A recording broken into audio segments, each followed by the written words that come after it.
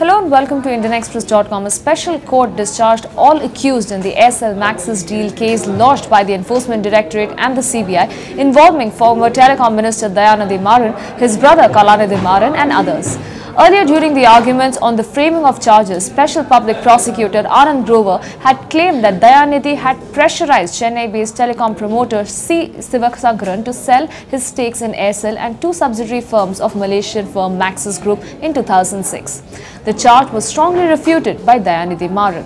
The CBI had filed charge sheet for alleged offences punishable under Section 120B of Criminal Conspiracy and under relevant provisions of the Prevention of Corruption Act. For more news and updates, log on to IndianExpress.com.